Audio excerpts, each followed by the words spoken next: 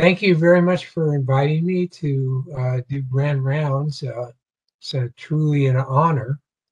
And today's topic is going to be on screening for dementia. So we'll give an overview of dementia with focus on Alzheimer's and some rules of thumb for differential diagnosis of dementia. Next, we'll talk about Alzheimer's versus mild cognitive impairment. We'll ask, why should we screen for dementia? And finally, talk about what we can screen with. So dementia is a growing problem, particularly as the population ages. And you can see the graph here that the number of cases is projected to double every 20 years or so. So it's a common and growing problem. The definition of dementia is a decline in cognitive function sufficient to interfere with daily activities or occupational function. So dementia is more of a syndrome than a diagnosis. There are many different causes of dementia. That's one of the most frequent questions I get asked by patients is, what's the difference between Alzheimer's and dementia? And tell them, well, dementia is the general term, and there are many different causes, and Alzheimer's is one of the most common. So there are primary dementias, Alzheimer's, Lewy body dementia, frontotemporal dementia, normal pressure hydrocephalus. There can be dementias associated with other neurological diseases. Parkinson's patients develop dementia, as do Huntington's, and MS patients, they get far enough along, can also become demented. There's a number of medical illnesses that can predispose or cause dementia. Toxins and meds are an important cause. There's so-called pseudodementia, or severe patients with severe depression. It's important to distinguish. There's vascular dementia, which can be either due to multiple small strokes or a few large strokes. And probably in the 70s and 80s, certainly the 80s, the most common cause of dementia is actually a mixed Alzheimer's and vascular dementia. It's important to be aware that, of course, neoplasms can cause a dementia, glioblastomas and so forth. There's a number of infectious etiologies, HIV, Jakob-Creutzfeldt, neurosyphilis. I had a case of that recently. It's pretty rare these days.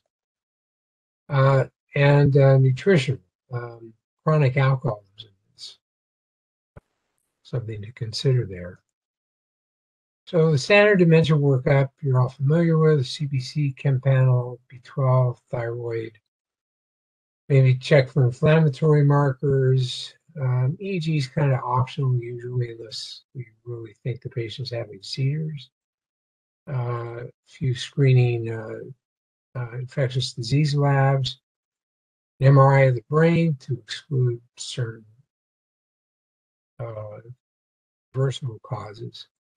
Biomarkers, we'll talk about that more in a minute, I think are going to become critically important.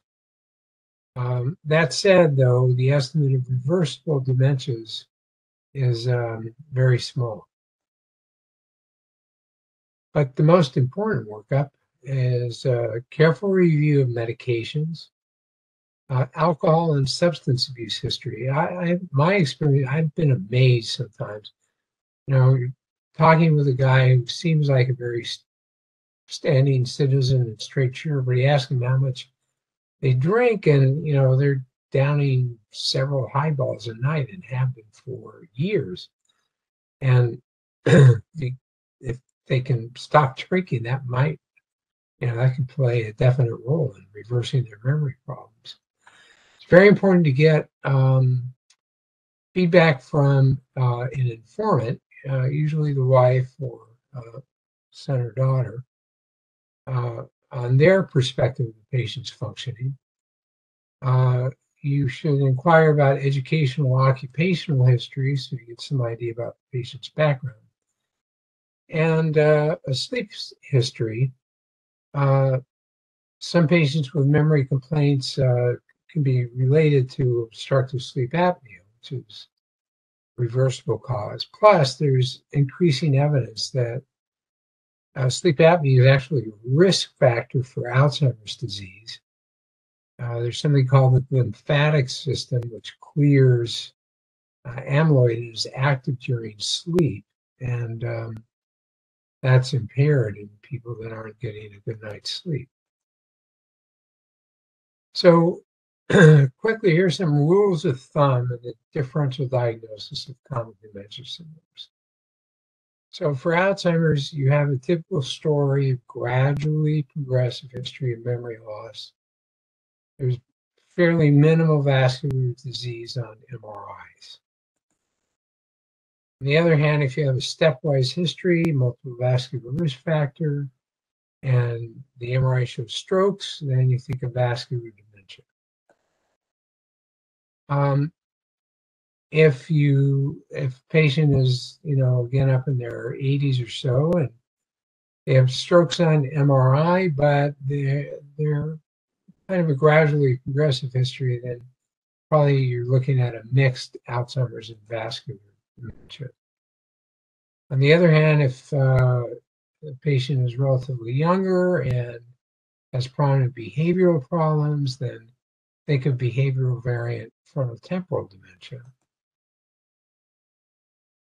If they have a prominent gait disturbance and ventriculomegaly, obviously you'll think NPH, pressure hydrocephalus. And if they have concurrent Parkinsonism, visual hallucinations, and marked day-to-day fluctuations, that's the hallmark for diffuse Lewy body dementia.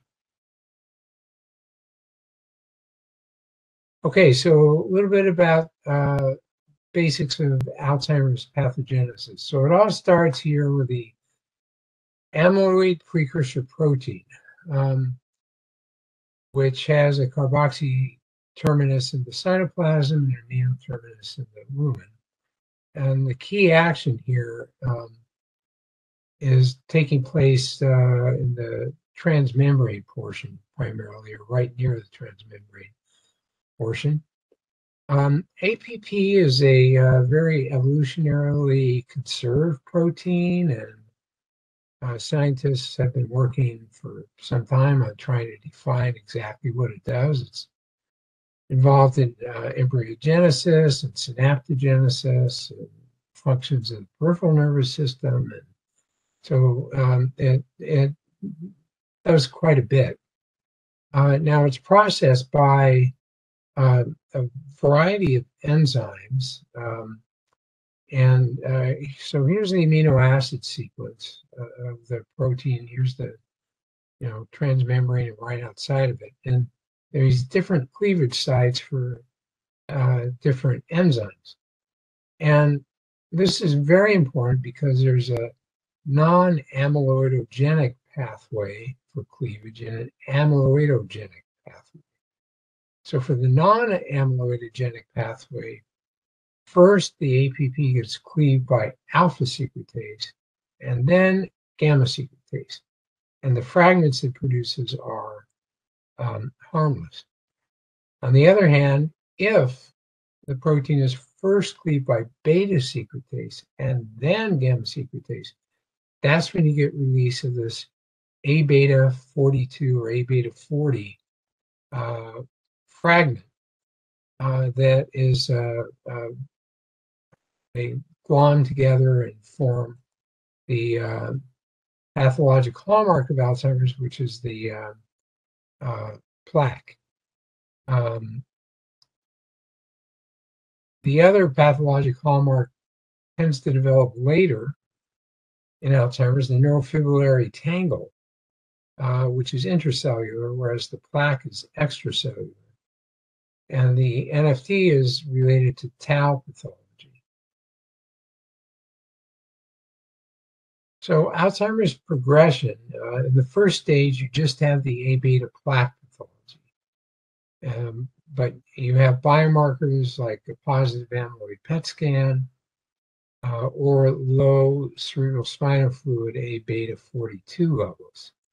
The reason why it's low is because it gets sequestered in the extracellular plaques and doesn't circulate in the spinal fluid.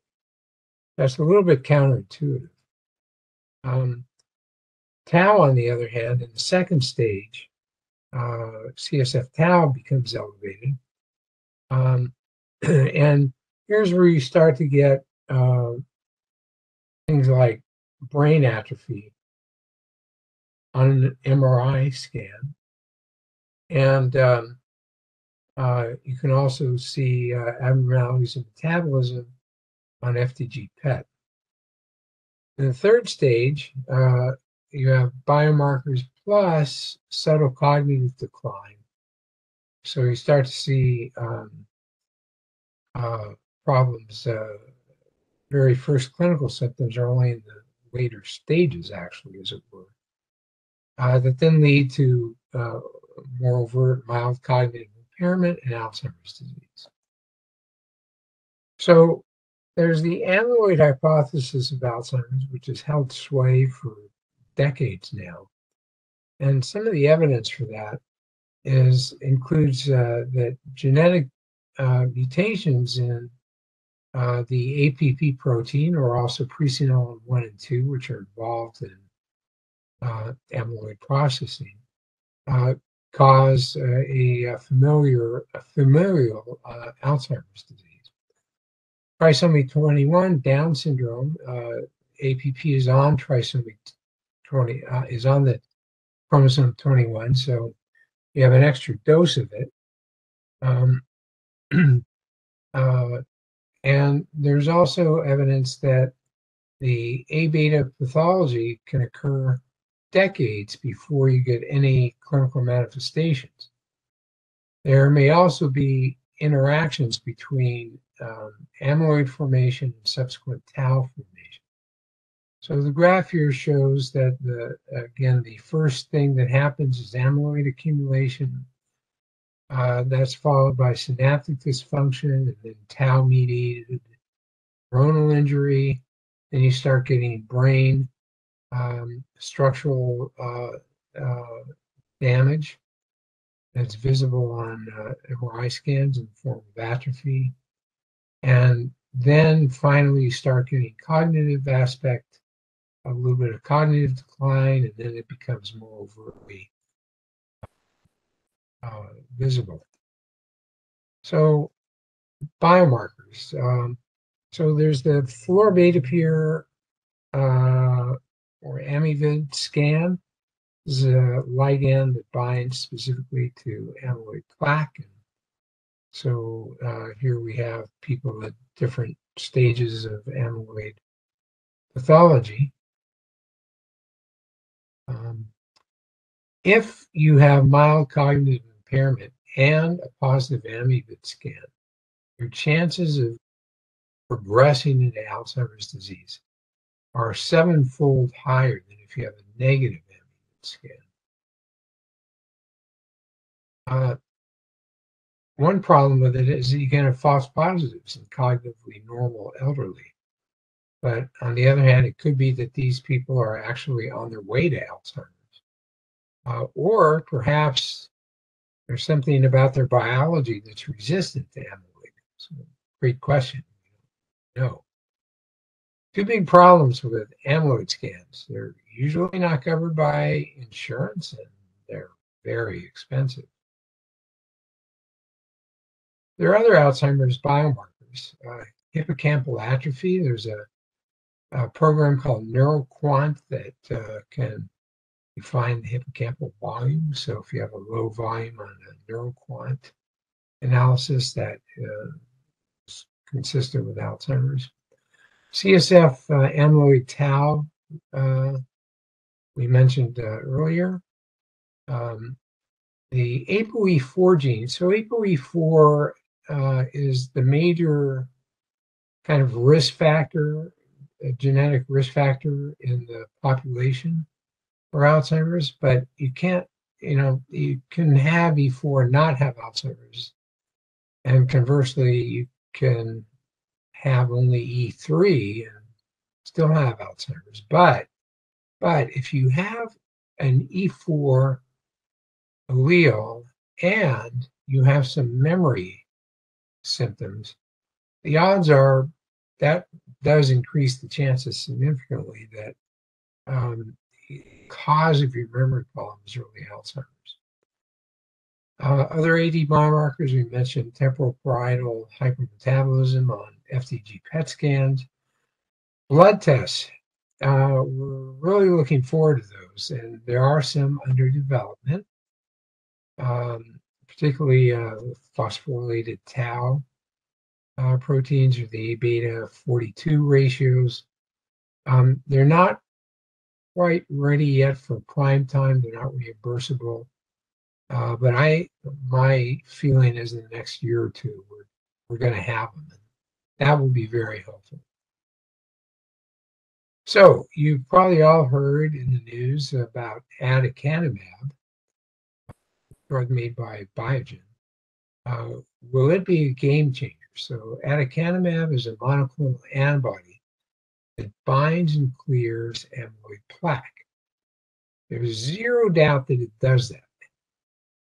And it's very clear that it's effective in getting rid of amyloid plaque. The controversy is over the clinical effect. And there's a long saga of what happened with it. So the initial trials were halted by Biogen after a futility analysis, but then after they reanalyzed the data, they found that patients with mild cognitive impairment and mild Alzheimer's did show some clinical benefit. And more evidence is accumulating. For example, there's further extension data that after 2 years, the patients who had a decrease in p-tau 181, this is a blood biomarker, had better outcomes on clinical measures. More trials are planned. Lilly has their own drug, donanemab, which works somewhat similarly. And their trials are in progress and have shown some positive results. Downsides are that it's really expensive. It started out at $56K a year. Biogen cut it to 28. And the risk of something called ARIA, amyloid-related imaging abnormalities. These are like inflammatory changes that occur and are visible on MRI. Many times it's asymptomatic, but it can cause confusion and headaches, and you have to halt the drug if that occurs. Although they do have evidence that later on, when it calms down, you can restart it. But the risk of ARIA means that you have to do routine MRI monitoring, as well as MRI scans if you suspect that there's clinical effects of an ARIA going on. Now, CMS recently ruled that in order to be reimbursed, in order for aducanumab to be reimbursed, and you have to be involved in a clinical trial that meets their criteria. And right now, that's not going on. I think the trials are in the process of getting formulated. But on a practical level, at the moment, given that most, Alzheimer patients have Medicare insurance, without participation in a clinical trial, you're not going to get reimbursed.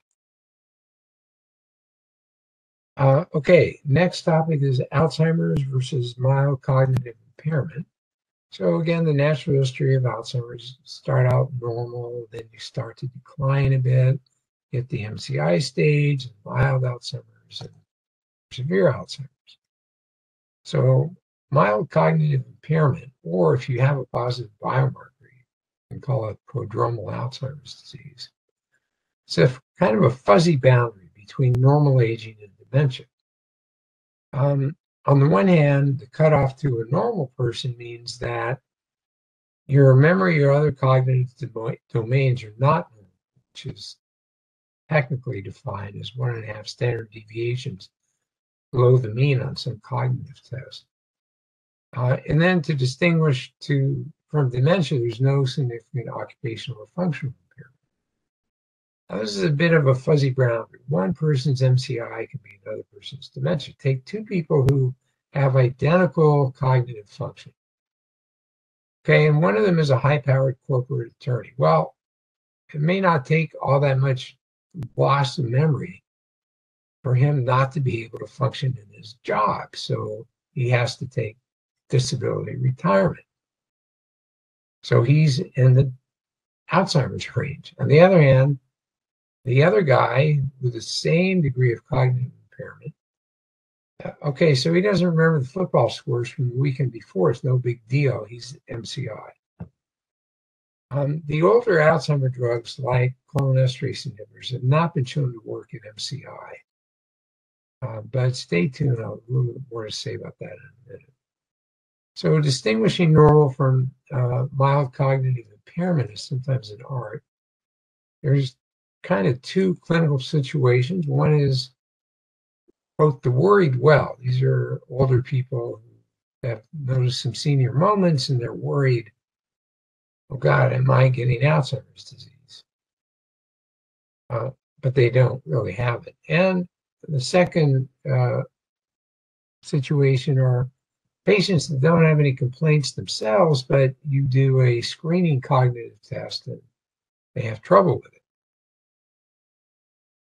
So using, various cognitive tests, the mini mental, the MOCA, and I have my own test, which I'll introduce you to later, can help with the assessment. I mean, anybody who's got a mini mental of 19, they're going to be in the dementia range, not MCI. However, particularly people with intermediate sorts of scores, you have to factor in the effect of drugs, medical illnesses, stressors, educational, occupational background. So sometimes it's hard to tell, and you may just have to follow the patient over time. Some helpful tools in determining crossover from MCI to dementia. There are caregiver assessment tools, which I'll show you in a sec. Asking the caregiver this question: would you feel safe leaving the patient home alone for a week? They say no. That's intuitively that they feel that they don't think the patient is cognitively well enough to be able to manage on their own.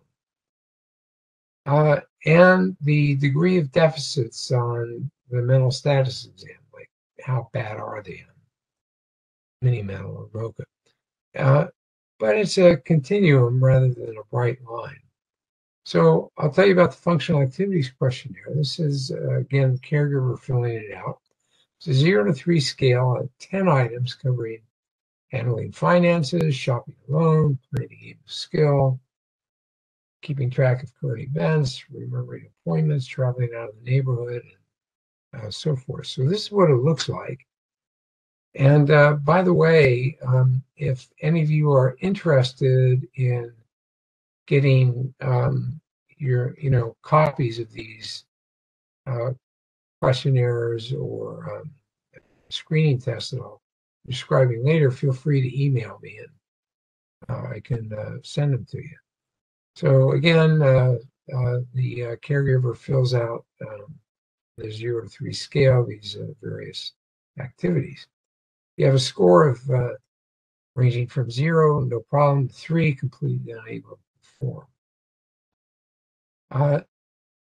Another helpful item for your history is the AD8, Alzheimer's Disease 8 Informant Questionnaire.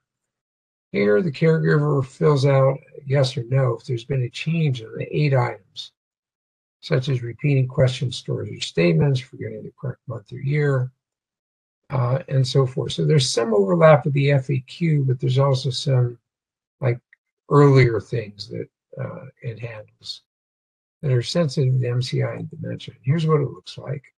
The caregiver just checks yes or no for these 8 different items. And if you have a score of greater than 2, has a sensitivity of 74% and specificity of 85% for dementia diagnosis. So this can help kind of round out your history here, these different problems that the patient may have. Another questionnaire that I like to use is the Neuropsychiatric Inventory short form. This is a 2-page form. It gets at neurobehavioral symptoms. These tend to become more prominent mainly in the moderate dementia stages. But the caregiver rates for each of these things like delusions, hallucinations, agitation, and so forth, depression, anxiety, whether it's mild, moderate, or severe, and how much distress it causes the caregiver. Anywhere from 0 doesn't bother them at all to 5 is very distressing. Caregiver stress, that's actually a major problem in Alzheimer's patients. The patients may be sort of blissfully unaware that they have problems, but caregiver certainly isn't. And here's the second page of the MPI short form. So what happens to MCI patients? So the conversion rate to Alzheimer's disease varies among studies. Usually, most of them peg it at around 10 to 20% per year. Again, if you have a positive biomarker that can, indicate you're more likely to go. But on the other hand, some MCI patients can remain stable for many years. A small percentage could even revert back to normal and then progress again later. The factors that predict or prevent conversion are under active investigation. Clinical things we'll talk about in a minute, like exercise and so on, as well as biomarkers. The American Academy of Neurology recommends MCI patients be monitored at intervals for evidence of cognitive decline. Okay, why should we screen for dementia is the next topic. So Alzheimer's disease is often misdiagnosed. They're often diagnosed with some other cause of dementia, or depression maybe, or it's just normal aging, stroke, etc. So only 28% of patients that had Alzheimer's were initially diagnosed with it. And dementia is, in patients over 65 in primary care practices, is estimated to be around 10% or so, but of these, it's estimated that around half are not actually diagnosed. So who do they fool? Well, they fool themselves often. There's a phenomenon called anosognosia, where patients are not aware that they have a problem. So if you ask an older person, hey, have you noticed any memory problems as you've been getting older? And they say, no, haven't. Well, that may be true, and they in fact are normal, or it can actually be a manifestation of the disease. They do have memory problems, but they don't have the insight to recognize that that's the case. So they can fool themselves. They can fool the family as well. Give some reasons why that's the case in a minute. And they can fool you. So how do they get away with it? Well, social skills are often preserved early on in Alzheimer's. So a patient with really mild symptoms, talking to them in your clinical encounter, you really may not pick up that, this person has a problem. And also Alzheimer's, insidious onset. So excuses can be made for gradual loss of function, such as it's just age. I mentioned earlier that, retirees may not be stressed intellectually, so nobody notices their subtle cognitive decline. And from the family's perspective, they may dismiss it and say, Grandma's fine. She still recognizes the family after all. But again, of course, it's short-term memory that's affected early on in dementia. Or denial. His memory can't be all that bad. He can remember all about his high school graduation. And on our part, we may not ask routinely about memory complaints, may not test for it, tend to gloss over it, or blame it on depression. Okay, so why should we screen for dementia? Diagnosis in an earlier stage allows for better planning, such as financial planning, getting power of attorney, and so forth. Driving risk, we'll talk about in a sec, can be a post-operative delirium risk factor, and medication compliance. We'll go over this in a minute. And as the diagnosis of early dementia is often missed unless we use screening tools. If you do a screening test and it's negative, that can be a positive thing because it establishes a baseline. And in my practice, it's been very helpful. If I've seen the patient a few years before for some other reason, and I did a screening test and they did okay, they come back in 2 or 3 years saying, my memory's starting to go, I think, then, repeating the test, you can compare it directly.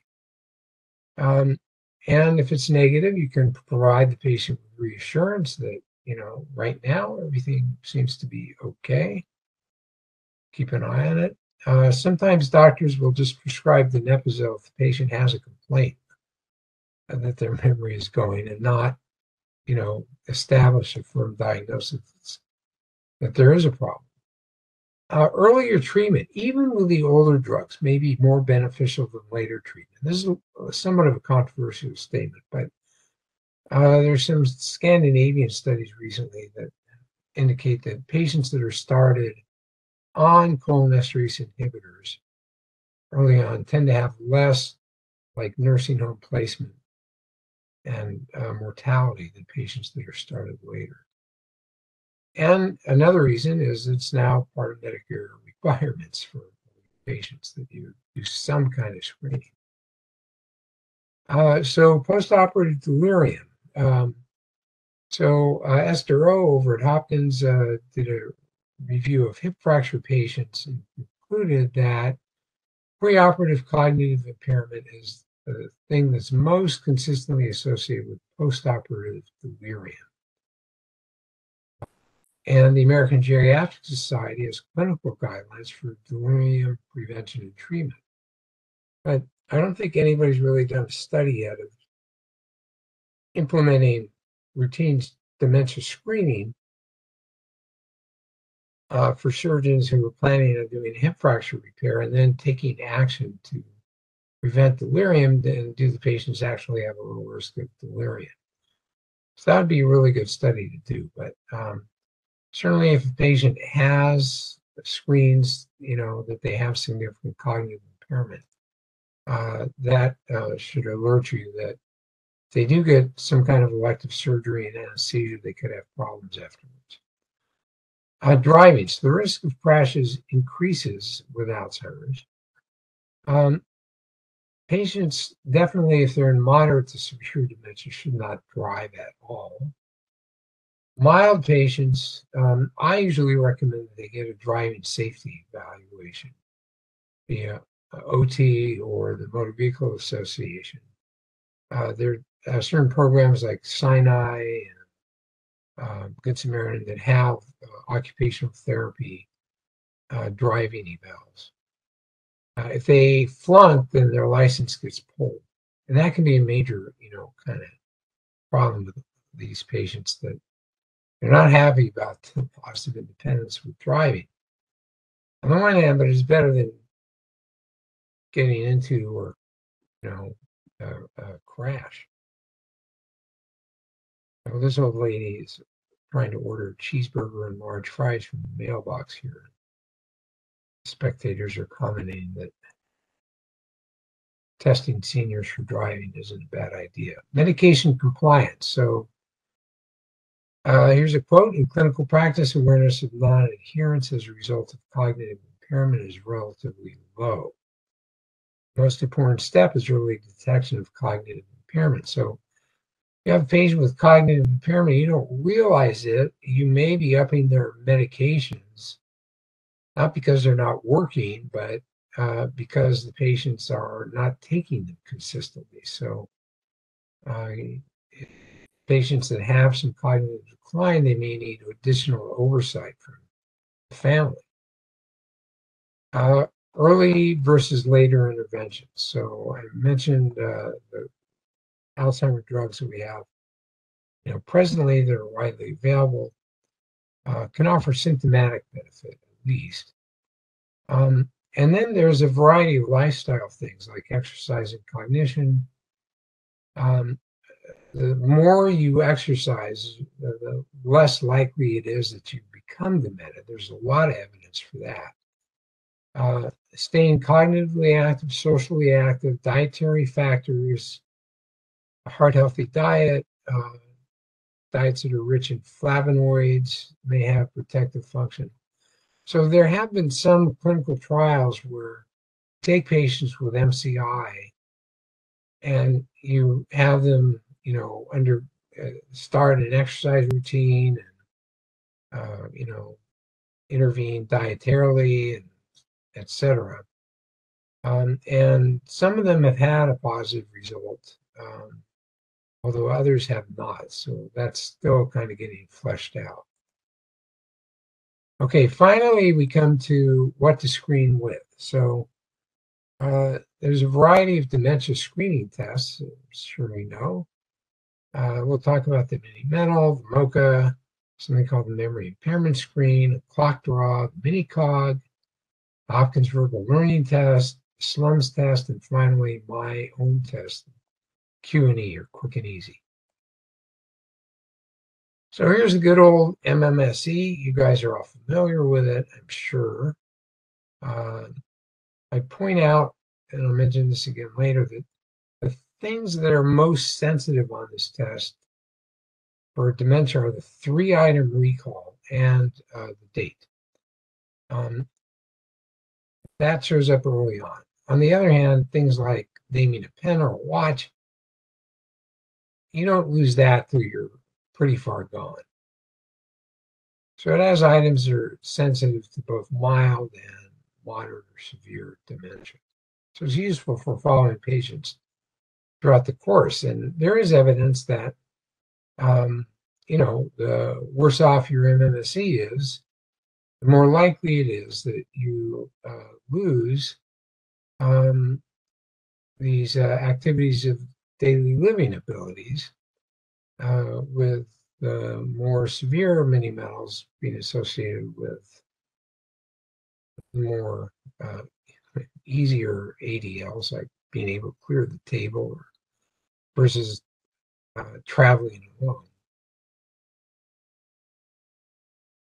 Problems with the mini-mental. Well, it's not really sensitive for mild or intelligent patients. On the one hand, on the other hand, it's not specific for patients with low education or IQ. There's some scoring issues with it, like some mini-mentals, you have the serial sevens versus the world backwards, which one to use. I practice in Baltimore City, so there is no such thing as asking what county are you in. It's a trick question, really. It takes a little while to administer. It's now copyrighted, so if you're going to publish anything with it, you're supposed to get permission from the people that own the copyright. Although I've yet to be busted by the Mini-Mental State Police. On the other hand, it's still useful for staging and communication. Everybody understands, roughly what a mini-mental state score of 17 means versus 26. Now, the MoCA is more difficult than the mini-mental. You should keep in mind it was normed on smart Canadians with an average of 1-year college education. And cut scores are much lower in other populations. And in particular, in the demographic of Baltimore City, where you have patients that have a lot of demographic challenges with education and so forth, it's using the cut score of 27 or 26 just is too nonspecific. What I find it particularly useful, though, is for people, really smart older people that have mild deficits.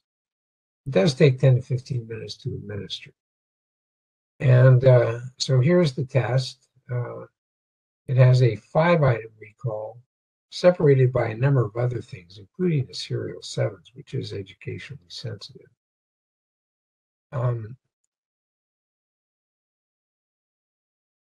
The memory impairment screen. So this is a 4-item semantically encoded items that the patient's asked to remember. I'll show you what that means in a sec.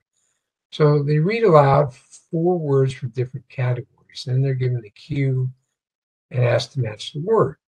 And then you ask them, okay, what were the words I showed you on a piece of paper 2 minutes ago?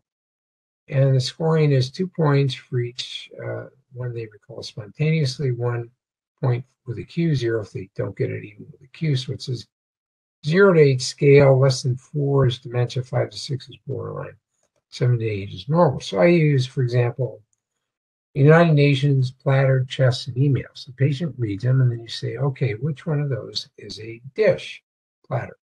Which one's a message, email, an organization, UN, a game, chess? So the semantic encoding helps with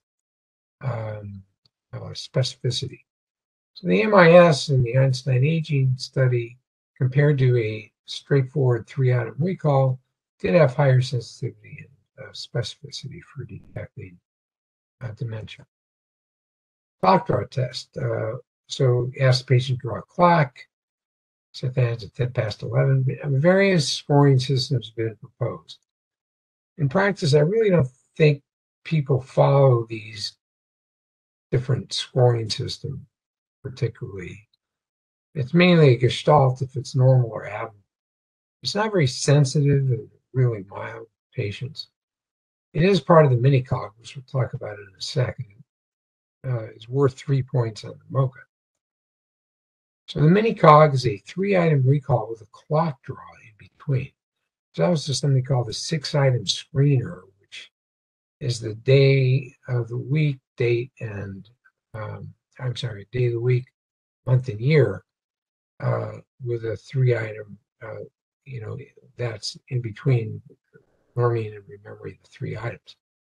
The mini-cog is basically pass-fail, but it is judged to be one of the best fast screens, although it does rely on this 3-item recall.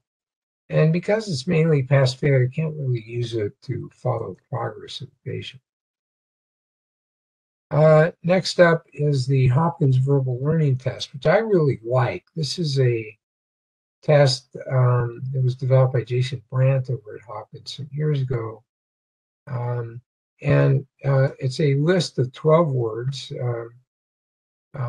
and there's four of them in 3 different categories. So in this instance, it's animals, jewels, and shelters. So you read the list, and the patient repeats back as many as they can. You go through it 3 times. And so the initial recall score is the sum of how many they remember on each of the trials.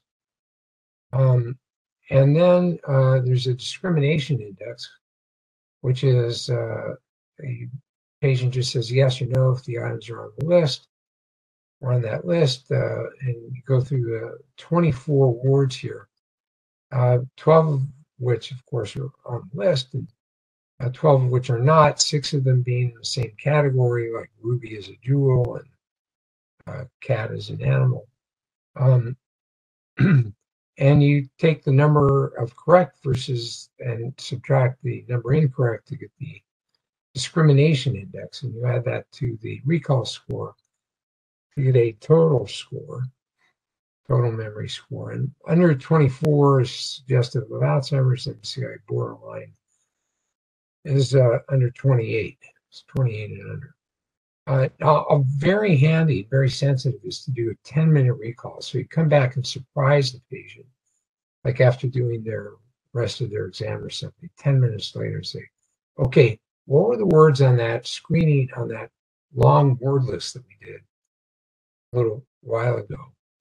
And they should be able, normal is 7 or up, and 6 or below indicates there's a problem. This 10-minute recall is pretty sensitive to memory problems.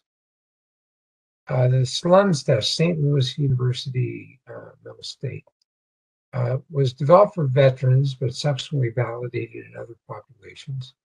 It tests orientation, recall with both a 5-item list here, and also there's a story that's told, and then you ask several questions about the story. It's been shown to be better than the mini mental at detecting MCI. Like the mini mental, it's a 30-point scale. 27 and up is considered normal. The last few minutes, I'll tell you about my Q&E test, quick and easy. It takes 95 seconds in a normal adult. So one of the major impediments to busy primary care docs doing dementia screening tests is time. This is one of the fastest, tests you can do. There's actually 2 parts to it. We're only going to be talking about the Q&E part. So, rationale for it. So, what's the single most sensitive test for Alzheimer's? It's delayed recall after initial encoding. Other good tests for Alzheimer's are semantic fluency, animals in a minute. You can use that actually as a standalone test. But it is a little bit educationally sensitive just by itself. Orientation to date, I mentioned with the MMSE. And so for the most bang for your buck, simply insert other good tests in between encoding and recall. So there are 4 components: encoding, temporal orientation, verbal or semantic fluency, and uncued recall. So the encoding part, I use paired associates like red ball, white horse, gold key. And the patient has to repeat them. Now, if they mess up, the encoding score is based on how many times you have to repeat the items before they say them correctly twice, not necessarily consecutively. So if I have to repeat once, I don't take off any points for that. I'll point out that higher scores are worse on the Q&E. So they're kind of like negative points is how you can think of it. So 0 is if I have to repeat it once, I don't take off for that. They may not have been paying attention, they didn't hear, etc. But if I have to repeat it again, that's 1 point. If they still don't get it, I have to repeat it again, that's 2. And if they still don't get it after that, I'll just go 1 by 1 and score 3 points. So you can get a sense sometimes just from this. Anybody who scores a 2 or a 3 on the encoding aspect is going to have problems down the line. Okay, then you ask the patient, okay, what's today's date? I allow 1 day plus or minus on the date. 2 if you have the wrong month, and 3 off if you have the wrong year. So I consider it more of a cognitive sin not to know the month and date, and even more so not to know the year. So I weight it accordingly. Unlike the mini mental or MoCA, where it's just 1 point off for each of them. So you can lose up to 6 points on that. Okay, then it's animals in a minute. And also take off for repetition. Now, when I tell the patient this, I'll note down, how many, what time it is that we started exactly with the second hand. And and write them down as the patient goes along. So 0 points is 14 or more, 1 point 10 to 13, animals 2, 7 to 9, etc. I'll take off a point if they have more than 1 uncorrected repetition. and 2 if they have more than 3 of uncorrected repetitions. So this is when the patient offers up an animal as being a new, animal, rather than saying, dog, cat, horse, cow, pig. I said dog, I said cat. So I don't think offer that. But if they offer up a old animal not recognized, they said it before, that's a repetition. And Alzheimer patients tend to do that. So then finally, acute recall. What are the 3 things I gave you? Remember, you don't give further cues like saying they have colors. So it's a 0 to 6, 0 if they get them all right, 6 if they don't remember any. Once in a while, they may mix them up, in which case it's a half point for each item that was on the list, but uh, uh, incorrectly paired. And so some of the items in each section is the total Q and E score. So normal is 0 to 2, 3 is kind of borderline.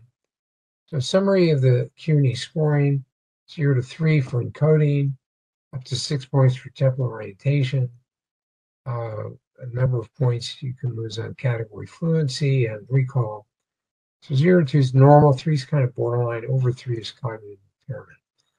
So I did a study some years back with a guy, Dr. Alan Chupin, a neurologist who runs a memory clinic in Spokane. And he had his nurse test patients with a Q&E and something called the Washington adaptation of the Addenbrooke's cognitive evaluation. So the ACE test was in England, and it's a 100-point test, and he adapted it for Washington State. For example, by asking who's the governor of Washington State rather than who's the prime minister of England. You can extract out of that the mini mental state, the mini cog, the 6-item screener, which I mentioned briefly earlier, and a clock. Dr. Trupin did not know the Q&E results. He just had the ACE test available. And he made the diagnosis of normal MCI or Alzheimer's disease or other dementia on clinical grounds. So how did it work out? So we stratified patients by their mini mental state scores. And there's very mild patients, we call it, those are people with normal mini mental states of 27 to 30. The Q&E of score 4 and above picked up like 70% of them, and was statistically better than the other tests. And Q&E was like over 90% picking up. There's only like 1 or 2 patients that who had mild Alzheimer's with mini mentals of 21 to 26. And overall, it was like 80+% picking up mini mentals patients who were diagnosed with dementia with mini mentals of 21 to 30. You'll note the clock draw here did not do all that great compared to the other tests. So a summary slide here of different mental status tests, time less than 2 minutes, is it educationally sensitive? Is there an adequate point spread to follow the patients over time?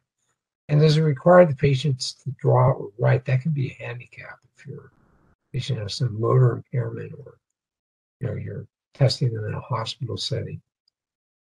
So the mini mental, for example, takes longer than 2 minutes. It is educationally sensitive, but you can use it to follow the patient over time. So again, my test is less than 2 minutes. The animals in a minute may have a little bit of educational sensitivity, but it shouldn't be for the other things. And it does have an adequate point spread to follow patients over time. But once patients hit moderate or severe, you can't use it. It's really just following patients over the mild course. So in summary, cognitive impairment dementia is often undetected in the doctor's office. Patient and family may be unaware as well. You can improve your detection by using some of these screening tests. And detection has important social consequences for the family as well as the patient.